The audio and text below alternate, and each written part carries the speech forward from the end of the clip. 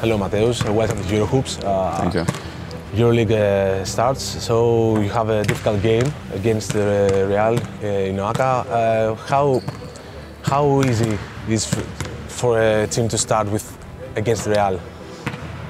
You know, actually, I think it's better to start with let's say, the top teams than with the teams who are, let's say, a little bit lower level. Not that Real is top of Euroleague, so everybody knows this. One of the top of the Euroleague. And actually, why it's easier, because these new teams, in the beginning, they need to find themselves, you know, find the rhythm, try to see where are their strengths, where are the weaknesses. And it's sometimes easier to surprise this kind of team, especially at home. And you somehow know that with Real it's going to be a very tough game. You know, they're a very difficult game, and the quality of the players, the organization itself, it's one of the highest in Europe. So I believe it's going to be a good game. It's going to be, you know, competitive game, and if we can surprise them and grab the win, that would be amazing. Real is a powerhouse in Euroleague. Yes.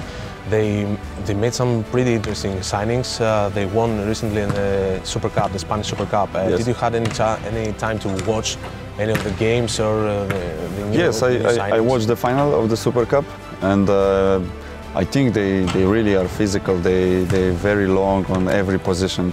They can, of course, they have a lot of experience with the players who play EuroLeague many years and who know how to win and who know how to compete in EuroLeague level. So the task is even more difficult, you know. So we will see how they will come, you know, for this first game. It's always, you know, Oaxaca probably will be full, and it's gonna be nice.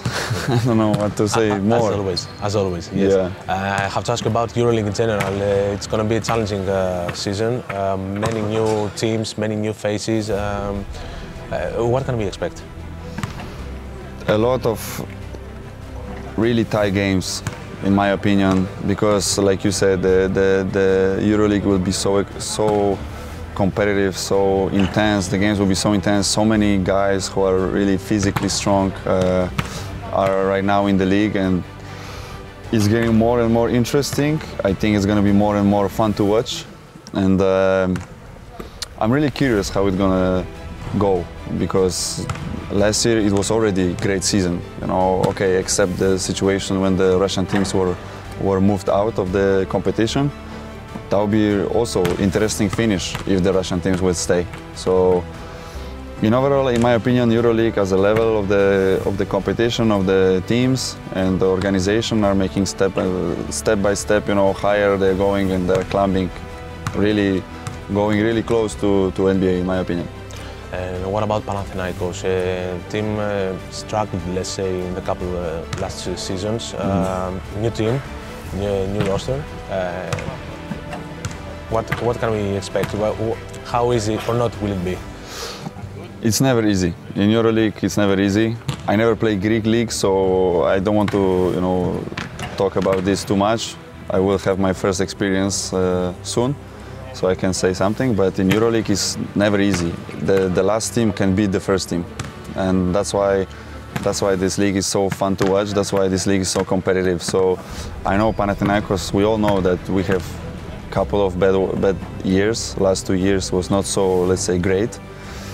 But you know, everything what is bad at some point ends. So we will, for sure, we will fight till the end. In every game, we will try to leave our hearts on the floor for our team, for our fans, and we will be working hard from day to day, you know. And I believe, and most of our people, let's say, in the basketball industry, we all believe that when you work hard, it will pay off. So this is the only way for us. We have a young team.